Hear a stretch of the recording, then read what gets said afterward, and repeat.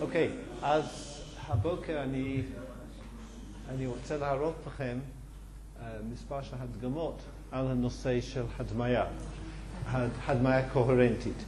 והמערכת שיש לנו כאן היא מערכת שמראה בו זמנית גם את מישור פוריה, זאת אומרת תמונת עקיפה של פראונהופר, וגם את הדמות שאנחנו מקבלים. אז המערכת בנויה ממקור אור, זה לייזר. בשלב הלייזר מתחיל כאן, אני פשוט שמתי אותו במרחק כדי לקבל קרן קצת יותר רחבה, ואני עכשיו מרחיב את הקרן, ובשלב זה יש עדשה חיובית שנותנת לי עכשיו קרן שמתכנסת לאט עד לפוקוס במישור הזה. עכשיו, זאת מערכת התאורה, ואתם רואים שבמקום הזה מערכת התאורה מיוחדת, זאת אומרת, ללא דגם, ללא איזושהי הפרעה לזה, אני מקבל עקרונית פונקציה דלטה בנקודה הזו. עכשיו, אם אני אשים באיזשהו מקום כאן שקף, אז השקף הזה עושה אפנון לאור, ואני מקבל במישור הזה את התמונת העקיפה של פראונהופר מסביב לפונקציה דלטה. עכשיו, יתר המערכת ממקדת את האור שאני מקבל מכאן. אז אנחנו נוסיף לזה עכשיו עדשה.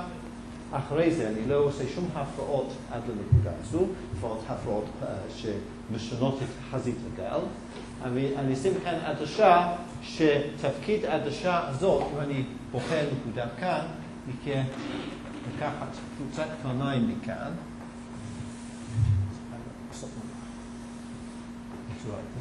ולמקד אותם לנקודה כאן.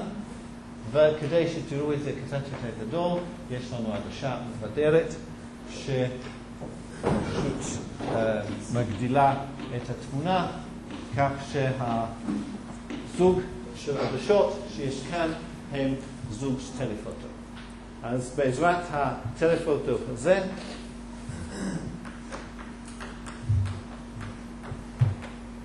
אני מקבל דמות של העצם. עכשיו, במישור הזה יש לי תמונת עקיפה. ועכשיו זה כאילו מישור פוריה של מערכת ההדמיה. תשימו לב שבמקרה הזה הוא בא לפני עדשות ההדמיה, אבל הדבר הזה לא משנה כי המערכת היא סימטרית. בדרך כלל אנחנו מגיעים למישור הזה אחרי עדשות, אבל זה בעצם המערכת סימטרית לגמרי. מה שאני יכול לשים מסננים במישור הזה, ואני יכול להראות את כל התופעות שדיברנו עליהן, כמו רקע חשוך וניגוד פאזה ושיטות אחרות של סינון מרחבי, אני יכול להדגים לכם את כל הדברים האלה. עכשיו, כדי לראות מה קורה, אנחנו שמים כאן מפצל, זה מפצל, כך שחלק מהאור מכאן ממשיך בצורה כזו. ואז יש נעשה אותו ככה, יש מראה ועוד עדשה, שממקדת את התמונת עקיפה כאן באותו מישור. וכתוצאה מזה אתם תראו בו זמנית את אנחנו נראה בו זמנית את הדמות וגם את התמונת העקיפה. עכשיו, יש משהו בפנים כרגע, בתוך המערכת, ואני אראה לכם את זה קודם. כאן אתם רואים שיש לנו דמות של שריג, ואתם רואים בצד הימיני את השריג, ובצד שמאל אתם רואים את התמונת העקיפה שלו. עכשיו זה טיפוסי של הדברים שאני אראה לכם. אבל זה תהיה פעם. אז אתם רואים את שני הדברים ביחד. וכאשר אני אעשה סינון לתמונת עקיפה במישור פורייה, אז אתם תראו מיד את השינויים על התמונה עצמה. עכשיו, זה כמו שאמרתי, זאת הדוגמה הראשונה. עכשיו אנחנו נזכור מה הדברים שאנחנו יכולים לעשות. אז דבר ראשון, אני רוצה להראות לכם את העניין של רזולוציה. זאת אומרת, המפתח שאני מכניס במישור של המסננים, זה בעצם מגדיר את גודל העדשה שאני משתמש בו. ואם אני אשים מפתח קטן יותר, אני בעצם מקטין את ה-numerical aperture, את המפתח של העדשה, ואתם תראו את השינוי בדמות. עכשיו, אני רוצה שתשימו לב שבמערכת הזאת, האורך מוקד הוא בסדר גודל של מטר, והמפתחים שאני אשתמש בהם, הם מפתחים בסדר גודל של מילימטרים. זאת אומרת, F בערך שווה ל1 מטר, זה של הטלפוטו, והמפתח, הקוטר של העדשה, הוא בסדר גודל של 1 מילימטר. זאת אומרת, ה-numerical aperture שווה בערך ל1 חלקי 2,000. זאת אומרת שאני בכלל לא מתקרב ל-numerical aperture של 1. אבל התיאוריה לא תלויה בגודל של numerical aperture, וכתוצאה מזה אני יכול להראות לכם בצורה גסה על המסך את השינויים ברזולוציה. אנחנו בכלל לא מתקרבים עם המערכת הזאת לרזולוציה מיקרוסקופית. טוב, עכשיו, קודם כל בואו נסתכל על תורת 4 בצורה קבורה. יש לנו כאן שנייה. יש לנו כאן שריג, כמו שאמרתי, השריג נותן לנו תמונת עקיפה השריג נותן לנו תמונת עקיפה של מספר סופרים. הנה סדר ראשון, מינוס ראשון, מינוס 2, פלוס ראשון, פלוס 2. לא כולם מצולמים כאן, אבל אתם רואים את רוב הסדרים. יש חלק שפשוט מפספסות את העדשה. עכשיו, כאן אתם רואים את השריג. ועכשיו, מה שתורת 4 אמר לנו, זה שאם אנחנו משתמשים בלפחות 2 סדרי עקיפה מהתמונת עקיפה, אנחנו נקבל דמות של שריג. אם אנחנו משתמשים ברק אחד, אנחנו לא יכולים לקבל את זה. אז על ידי צמצם, עכשיו אני רוצה להוריד את מספר הסדרי עקיפה, ואתם רואים שמתחילים לרדת מהצד. עכשיו יש לי 3 המרכזים. תשימו לב, יש עם סדר 0, בסדר ראשון, בסדר מינוס ראשון, עדיין יש לי דמות של שריג. ועכשיו אני אוריד את הסדרי ראשון גם, כן? והנה, אתם רואים זה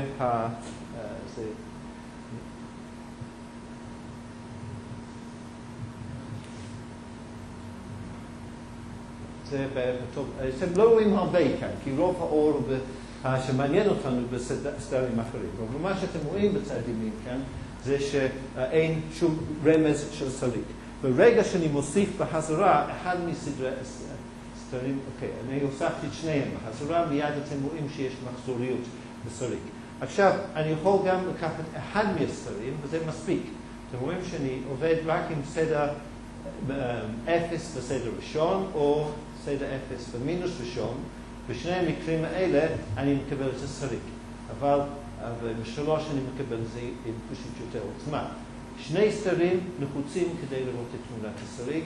אם אני לוקח רק אחד, אז הדמות של הסריג נראה. כאן אתם רואים טיפה של סדר מינוס ראשון, יש טיפה של מחזוריות בדמות. אם אני מוריד את זה, הדמות היא אחידה. אז זה נותן, זה פשוט אימות של הרעיון הבסיסי מאחורי תורת אבא. עכשיו אנחנו יכולים להשתמש ברעיון הזה, לעשות כל מיני שינויים. והסינון המרחבי, כמו שאנחנו ראינו, יכול לשנות לו. כן. בדיוק שם את צמצם, אמרתי, זה מישהו המסננים, כן. מה שנקבל במקרה של הסריג, יש לי שקט כאן של סריג, אני מקבל מספר של סתרים כאן, ככה, והצמצם, נגיד, בא מכאן לכאן, אחר כך מכאן לכאן, אני מסנן רק אחת. אז אני משחק כאן עם המסננים. דרך כל הדגמות, כל המסננים שלי מכניסים כאן.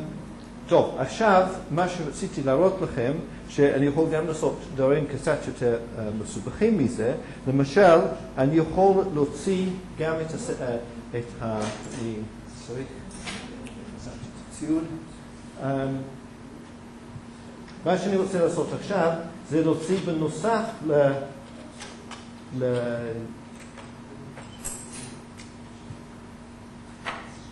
איבדתי את השם. היה לי קודם. לא להיכנס ללחץ, איפה שמתי אותו? טוב, אני אעשה את זה בצורה הבאה. מה שאני רוצה לעשות עכשיו, אני בוחר את שלושת הסתרים המרכזיים. בלי שאני סוגר את האור, אתם תראו את זה. אז בחרתי את שלושת הסתרים באמצע. לא משנה שאתם לא רואים את התמונה, זה ראיתם קודם. ועכשיו אני מוסיף לזה שאני מוציא את הסדר 0. אז יהיו לי רק שני הסתרים בצד. שני הסדר ראשון ומינוס ראשון. ובואו נראה אם אני יכול לעשות את זה במהירות. כרגע הוצאתי את הכל הזה.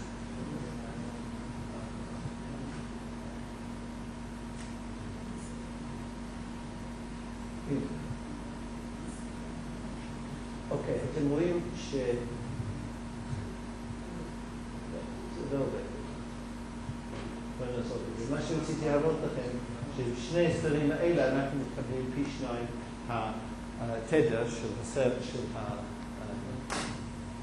הסריג, אבל זה לא עובד. בסדר. אז עכשיו, אני עומד לעשות אותו דבר עכשיו עם סריג דו-ממדי. וכאן שמתי סריג דו-ממדי, ואתם רואים את תמונת העקיפה הדו-ממדית.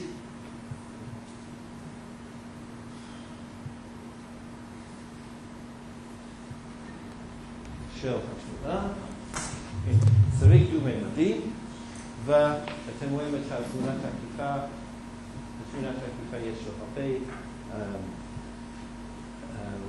הרבה סתרים שונים,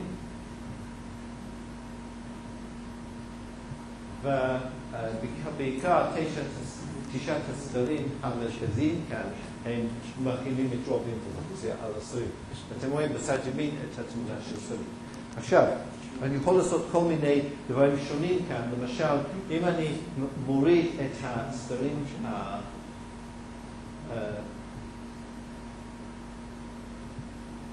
אני הורדתי את הסתרים בכיוון אנכי, ואתם רואים שנשאר, אני אעשה את זה פשוט עם אצבעות ככה.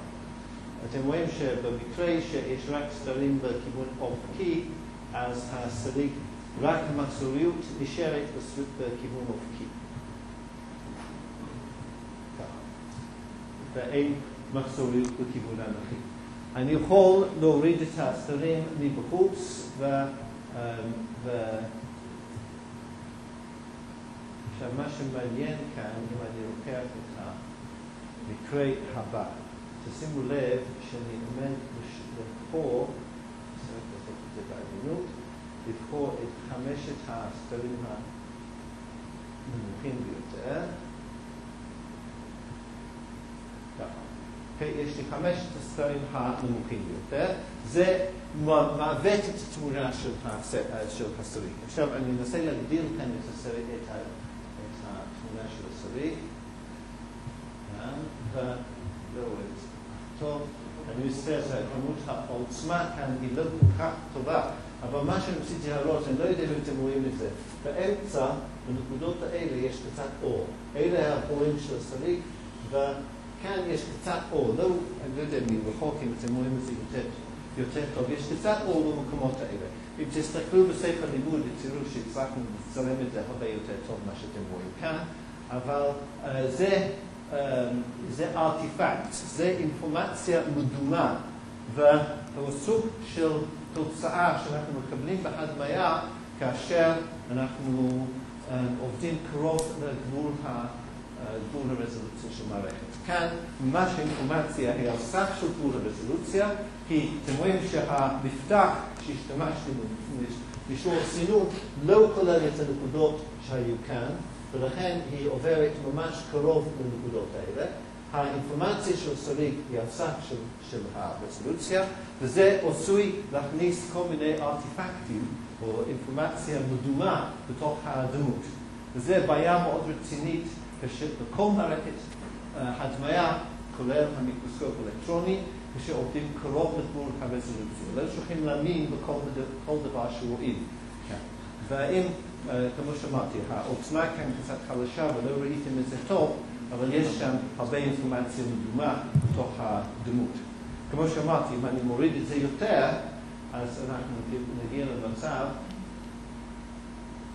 שלא נראה את המצב שאנחנו מקבלים רק בכיוון אחד את הסריק. זה, כאן אני קיבלתי רק את הסדר 0. הדברים היחידים שאתם יכולים לראות בדמות כאן הם הדברים הלא מחסוריים. אתם רואים שכמה מהחורים בתוך הסריק הם סתומים. ואלה אתם רואים לא רע, אתם יכולים לראות אותם, זה אינפורמציה בתדרים מאוד נמוכים. כאן אתם רואים מספר של חורים סתומים בתוך הרשת, בלי שאתם רואים בעצם את הרשת בעצמה. ברגע שאני פותח בזה, אתם רואים איפה החורים הסתומים, תשימו לב שאני מוריד את זה לסדר 0 לבד, אתם עדיין רואים את האינפורמציה של חורים הסתומים, כי זה לא מחסורי, ולכן האינפורמציה היא לא כלולה בנקודות עקיפה. עכשיו, הדבר השני שאני יכול לעשות כאן זה לקחת 2 סדרים בכיוון מסוים, זה 5, עכשיו אני אקח,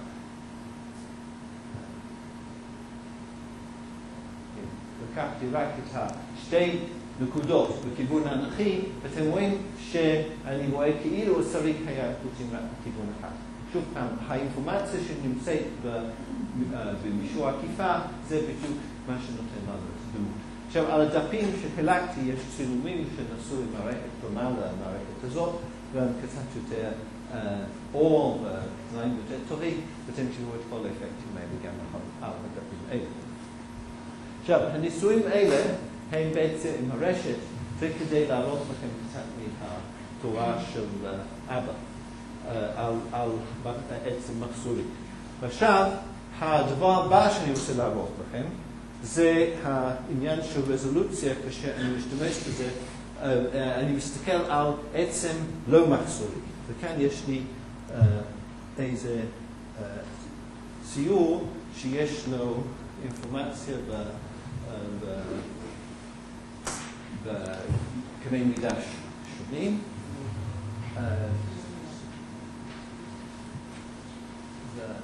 עכשיו, קודם כל, הסתכלתי עם מפתח מאוד קטן, אז זה רזולוציה מוגבלת. כאן זו התמונה החדה ביותר שאני יכול לעשות של זה, תמונה של נחש, ואם יש לנו קצת קצר, נראה אפילו את הלשון. כאן רואים את הלשון.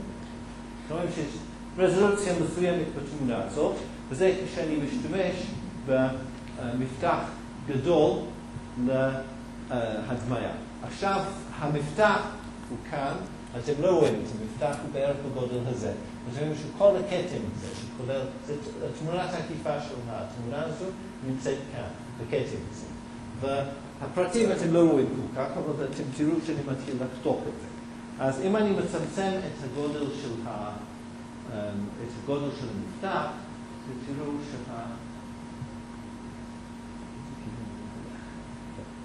אתם תראו שאנחנו מאבדים רזולוציה, ועכשיו זה בערך הנקודה שזה מתחיל לחתוך את הכתם המרכזי. אני מנסה למרכז את זה בדיוק. אוקיי, זו תמונה, אתם כבר רואים שיש פחות רזולוציה. הפרטים הקטנים באמצע כאן הם נעשו מטושטשים, ואם אני אקטין את זה עוד יותר, אתם תראו הקטנה אפילו. זה הקטן ביותר שאני יכול לראות, וזה רואים שאיבדנו בכלל רזולוציה של פרטים קטנים. זה בערך הקטן ביותר שאני יכול לעשות. עדיין אנחנו רואים את הצורה הגסה, אבל כל פריט קטן נעלם בגלל זה שהורדתי את המפתח כאן בגודל של בסביבת מילימטר. אם אני מגדיל את זה עוד פעם, אתם רואים שהפרטים חוזרים. אז זה מראה את הקשר בין רזולוציה וגודל של המפתח של המסנן. אז זה גם יש לכם מספר של תמונות על אחד מהדפים שם שמראות בדיוק אותו אפקט, רק שם יש ממש מספרי את גודל המפתח והתוצאה על התמונה הזאת. טוב, עכשיו מה שאני רוצה להראות עכשיו זה מספר של מסננים מרחביים, וכדי להראות אותם אני אחזור רגע על הסוג של מסנן שאנחנו נדבר על זה.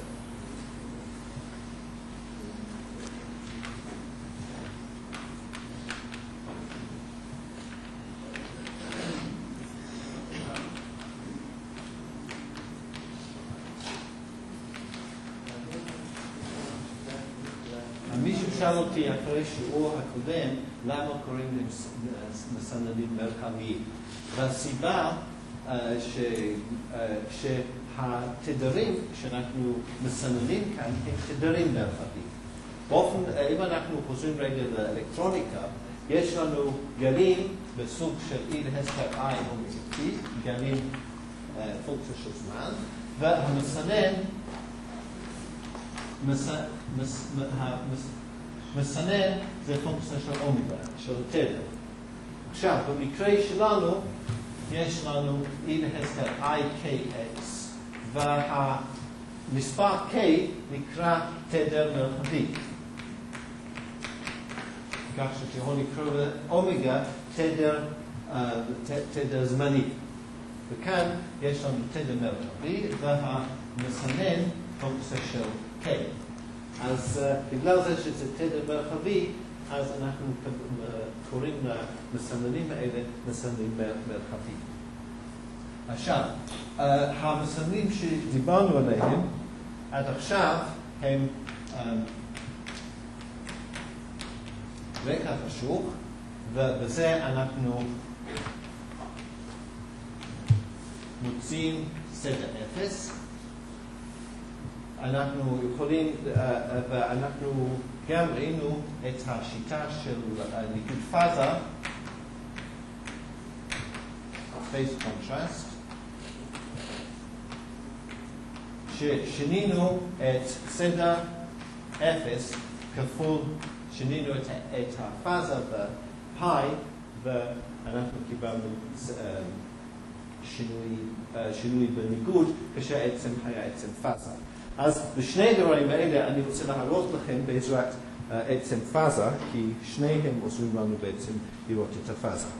אז הדגם שאני רוצה להשתמש עכשיו זה דגם פאזה, וקודם אני רוצה להראות לכם שבלי מסנן אנחנו כמעט לא רואים כלום. וזה ייקח לי כמה רגעים בדיוק למצוא את המקום הנכון. אז זה בלי מסננים בכלל. עכשיו אתם לא רואים שום דבר כרגע, ואני מקווה שבכל זאת יש אינפורמציה פאזה שם, ואם לא, אנחנו נמצא על אותו דגם מקום שיש אינפורמציה. זה השדה שנראה שהכל אחיד, וזה כי העוצמה היא אחידה בכל מקום. עכשיו אני, סליחה, לא, זה מסנן לא נכון. אני רוצה להכניס עכשיו מסנן שמוציא את סדר האפס, אז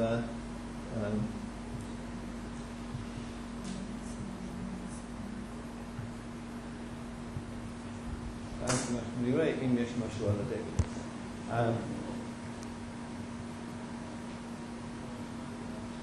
לא הרבה, אבל בואו נחפש מקום שיש משהו על הדגם.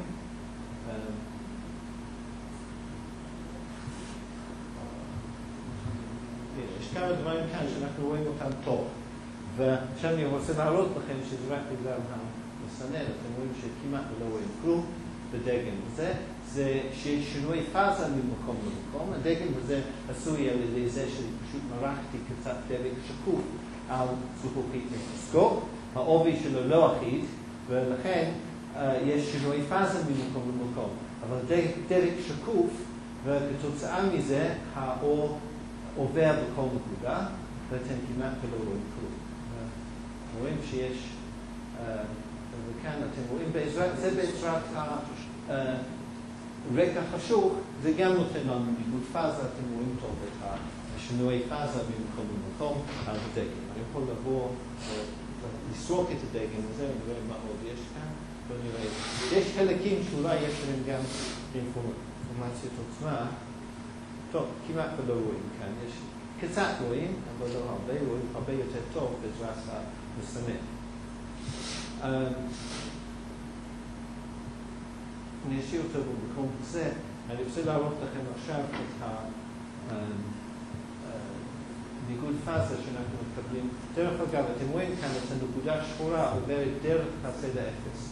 מוציא אותו מהצד השני, וברגע שהוא מכסה את הסד האפס, הרקע, התמונה משתפרת. שימו לב שיש השם של רקע חשוך, הוא פשוט מוריד את הרקע. אם לא היה שם דגם בכלל, אני מוציא את הדגם לגמרי, אתם לא רואים כלום.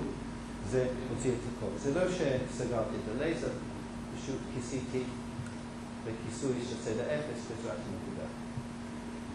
וכל האינפורמציה שמופיעה בתמונה במקרה הזה, זה אינפורמציה שנמצאת באזור הזה מסביב לסד האפס. יש מקומות שקצת רואים, אז אולי עדיף להשתמש בהם שתמצאו איפה אנחנו נמצאים.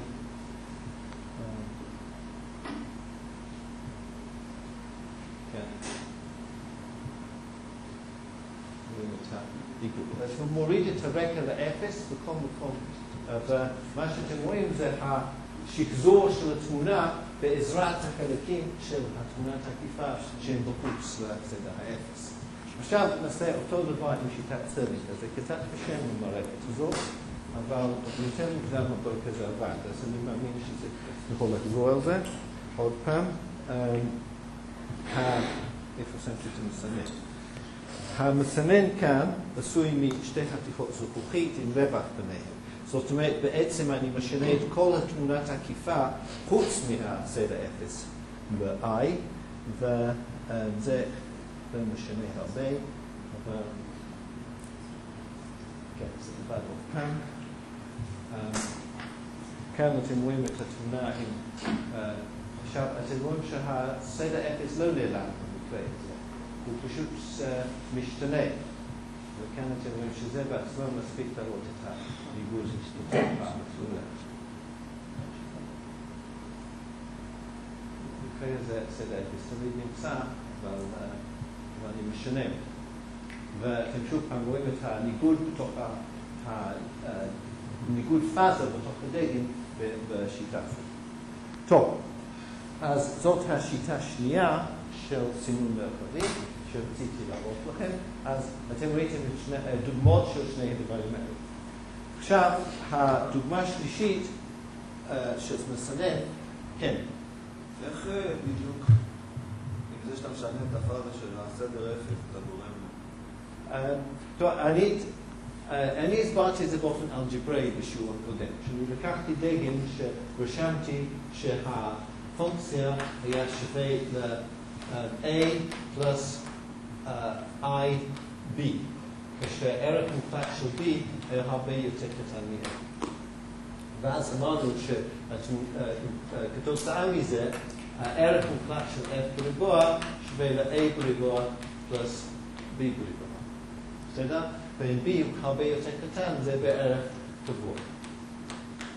עכשיו, אם אני מכפיל את זה ב-i, את הסדר 0 ב-i, ia פלוס ib, אז במקרה הזה, הערך מוחלט של f בריבוע שווה ל-a בריבוע פלוס 2ab פלוס b בריבוע.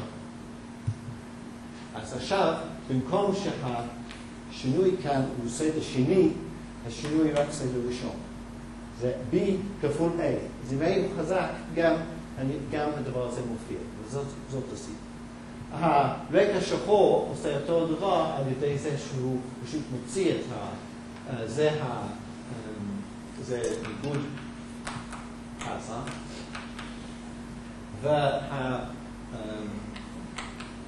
והרקע חשוך, אני f זה F2,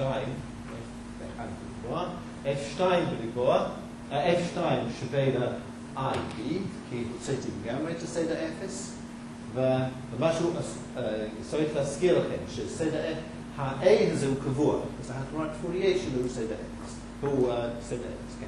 אז F2 בריבוע שווה ל-B בריבוע.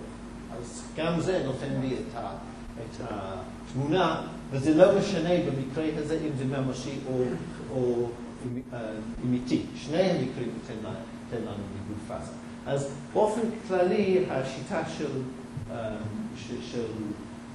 רקע חשוך הוא די טוב לכל הבעיות של ניגוד פאזה, לא רק לדברים חלשים. אני דיברתי את זה בעיקר כשיטה לעבוד כשבי היה הרבה יותר קטן מ-A. הוא גם עובד טוב בניגוד פאזה. כן. השאלה שלי היא גם, איך אתה עושה את ה-I?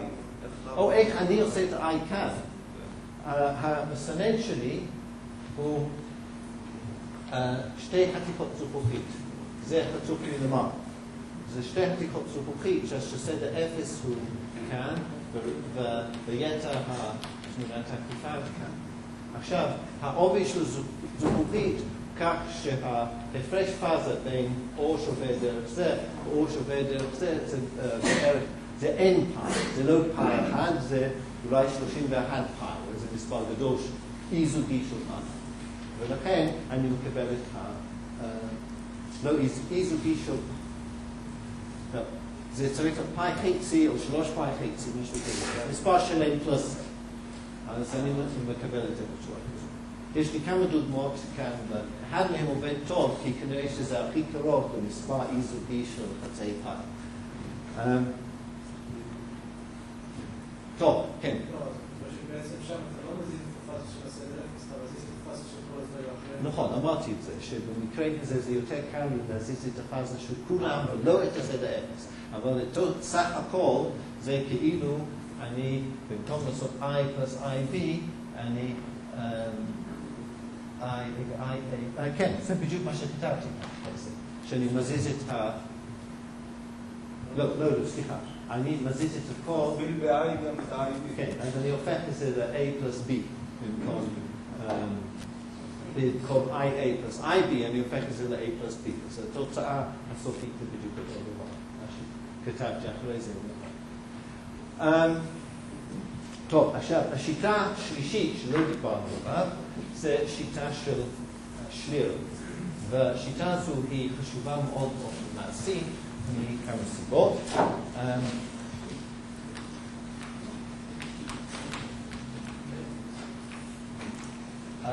המסנן הזה הוא הפונקציית מדרגה. זה המסנן, זאת אומרת, הפונקציה של U זה 0, ואנחנו חוסמים את הצד U פחות מ-0, ומעבירים U גדול מ-0. אבל בכיוון V הוא לא משפיע בכלל, זאת אומרת המסנן בצורה של סכין. ומה שעשיתי כאן, זה מסנן, וזה פשוט חתיכה של סכין גילוח שהדבקתי כאן, ועם זה אני מוציא חצי מהתמונת עקיפה. עכשיו, זה יותר קשה להסביר בקלות איך הדבר הזה עובד, ואחר כך אנחנו ניקח דוגמה ספציפית ואתם תראו את התוצאה. בכל מקרה, מה שהוא עושה כאן, לקירוב ראשון זה לעשות נגזרת של התמונה. זה בערך F נותן לי dF dx. זה כאשר הסכין בכיוון Y. זאת אומרת, הסכין חותך בכיוון U. אם הייתי עושה אותו דבר, פונקציית מדרגה בכיוון V, F נותן לנו dF dy. זה בערך, לא בדיוק, אבל התוצאה היא בדרך כלל קרוב לזה. ומה שאנחנו נראה עכשיו זה הנגזרת של הדוגמה שנתתי לכם קודם, איך אנחנו נדע מתי המסנן בכל מקום, כי אנחנו נראה שהוא יבוא בסכין דרך הסדר אפס. הנה, אתם רואים את הסכין מתקרב, והרגע שזה פותח את הסדר אפס, אתם רואים שזה נותן לנו... עכשיו, אני יכול לשים אותו איפה שאני רוצה, אבל המקום הטכני זה שהוא בדיוק פותח את הסדר אפס לשניים, וזה נותן לנו את הנגזרת לכיוון כזה. אחד מהיתרונות שלו שהוא נותן נגזרת, שזה פונקציה יותר כמותית ווקטור. ואז אני יכול לעשות על אותו דגם את הנגזרת בכיוון השני, זה אני אעשה עם סכין שאני אשים בכיוון בצד לזה.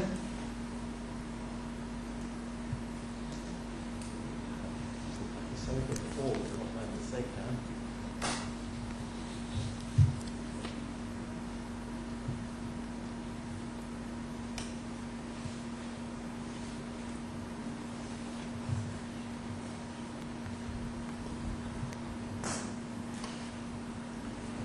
זה אני אעביר את זה.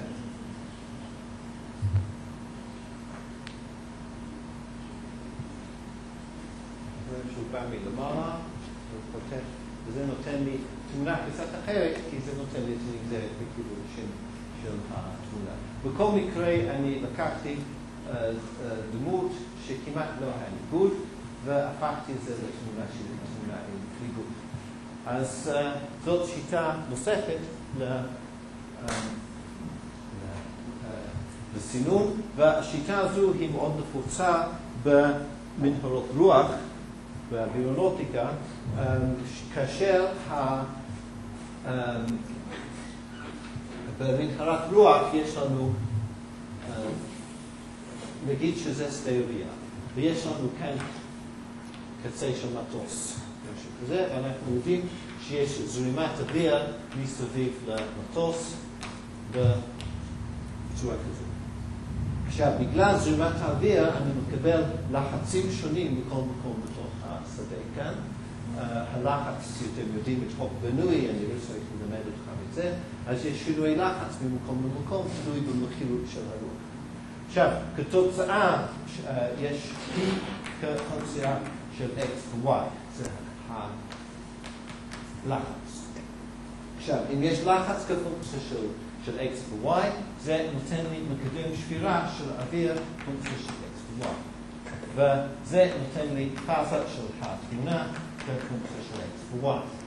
וכל זה קשר כמותי, אם אני יודע את הטמפרטורה, אני יודע את מקדם השבירה כפונקציה של לחץ, ואז מהעובי של הדגם אני יודע את הפאזה כפונקציה של המקום. אז אני יכול לקשור את הפאזה עם הלחץ, מקומי. במיוחד אם זה דגם דו-ממדי. אם לא, יש קצת בעיות גיאומטריות, אבל עדיין קרוב מתקיים. אז מתוך זה, אם יש לי שיטה למדוד את הפאזה, יש לי תמונה שלמה של הלחצים בכל מקום. וזאת שיטה של שלירן בנקודת רוח, משתמשים בזה באופן כמותי, באווירונאוטיקה, לניסיונות כאלה, וזו שיטה מאוד מקובלת. עכשיו, יש לי איזה חצי הדגמה כאן של אותו אפקט. מה זה חצי? אני לא יכול לבנות כאן נקודת רוח, אבל אני אעשה את זה נר. כי הנר גם נותן לי שדה טמפרטורה ושדה של לחצים מסביב, רק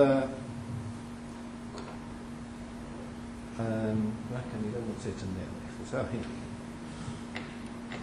אז יש לי נר. עכשיו, אם מישהו יש יום הולדת היום, עושה את העבודה הזו? לא, בסדר. אז הדלקתי את הנר, ויש מספיק רוחות בחדר, שמעל הנר הזה יש שדה של טמפרטורה, וכרגע אתם לא רואים קצת תנועות מהזרימה של האוויר, ולא הרבה. עכשיו, אם אני אשים את המסנן בתוך זה, שוב פעם, לפני ההרצאה בעבר, זה לפני שזה עוד פעם שם, יש כזכה גדולה מדי במערכת, שלא רואים את כל הנר, אבל אתם רואים קצת מהשדה של הטמפרטורה שניתן על ידי שינוי פאזה ועל ידי מסנן שלירן. אנחנו יכולים לעשות את זה עם כל אחד מהמסננים, פשוט השלירן הוא נוח כי הוא כמותי. ואנשי אווירונאוטיקה אומרים את זה. למשל, אני יכול לחזור על אותו ניסוי עם המסנן של רקע חשוב, זה מה שיש לי ביד, כן.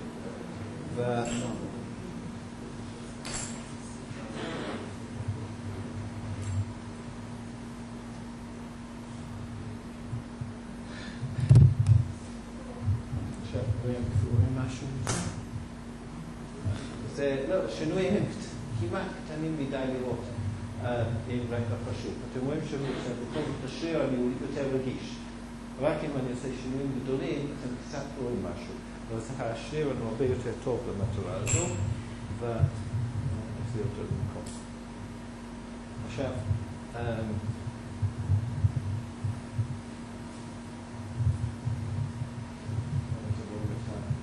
קצת מסדר מעל הנר. אם אני ארים את הנר, אולי אנחנו נראה יותר טוב את השדה מסביב לפתיל. שזה יותר יציב קרוב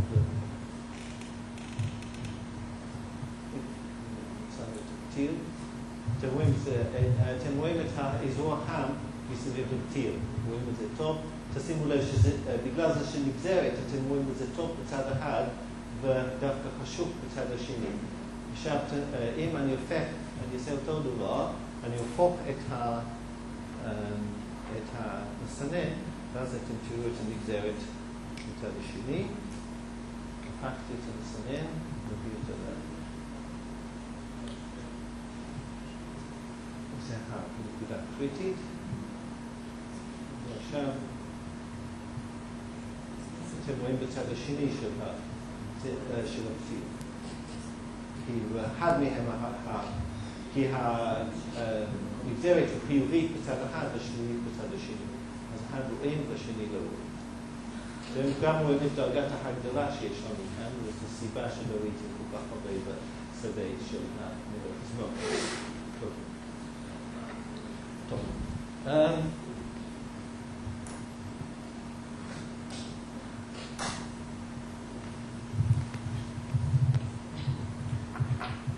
אוקיי, אז זה הסדרה של הדגמות שרציתי להראות לכם ביחס לזה. עכשיו, יש עוד אספקט אחד שאני רוצה להראות לכם משלירן. אתם ראיתם שהוא הרבה יותר רגיש מאשר שיטות אחרות, ויש לו שימוש אחד יומיומי כמעט, שאנחנו משתמשים בו. תשימו לב על הדבר הבא. אני עכשיו מוצץ את הדגם לגמרי, ואני מעביר את המסנן דרך, אתם רואים את הצד האפס, וזה כל שיש. עכשיו אני מעביר את הסכין לאט לאט דרך אתם רואים שהכל נעלם בבת אחת. אני מעביר אותו, ופתאום השדה נעלם.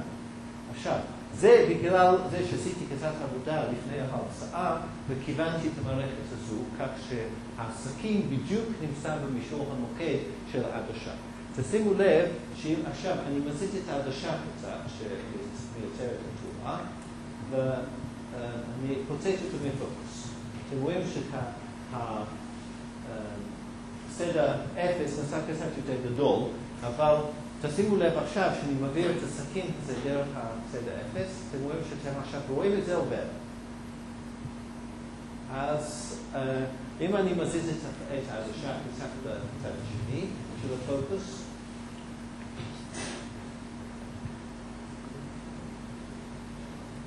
אתם תראו את זה עובר אבל מצד השני של תמונה.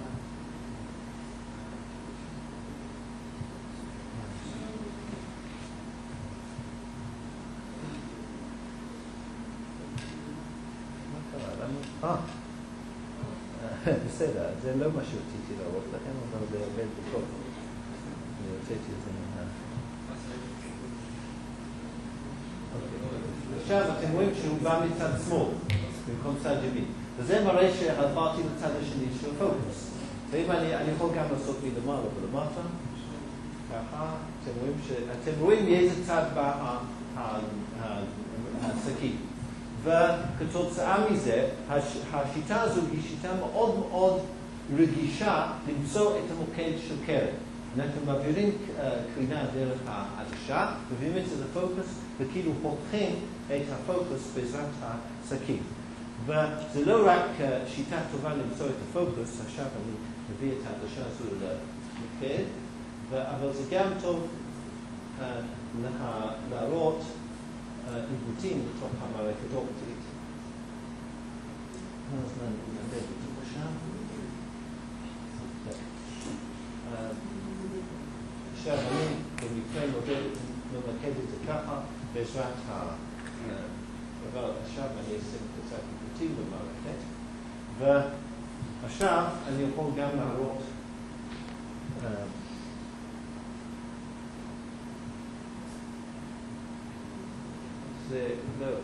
לא הצלחתי להכניס מספיק עיוותים. רק הדבר שהקו כאן לא ישר מראה שהמערכת מעוותת ולא מדויקת. אז אני יכול להשתמש בשיטה הזו בצורה מאוד עדינה למצוא את האיכות של מערכת אופטית. אתם רואים, אני צריך קודם כל לכוון אותו בדיוק לפוקוס, ואז הפילוג באור שאני בכל זאת מקבל כשאני מעביר את הסכין דרך הפוקוס, זה שיטה גם לבדוק עיוותים. וזו שיטה שנקרא הסכין של פוקו, אותו אחד שהמציא את המטוטלת שלמדת בפיזיקה 1. זו שיטה מאוד רגישה למדידה של עיוותים של מערכת אופטית. אז כאן בקיצור היו לנו כמה הדגמות של שיטות השונות של סינון מרחבי, ובשיעור הבא אני רוצה לחזור עליהם בצורה אנליטית עם דגם מסוים, להראות איזה פרטים של הדגם הוא יוצר, ולהראות לכם קצת על נושא שאני לא יכול להדגים כאן כי זה יותר מדי עדין, זה השימוש של מסננים קומפלקסיים שמייצרים אותם על ידי הולוגרפיה. אז זהו. אל תשכחו לקחת את הדפים.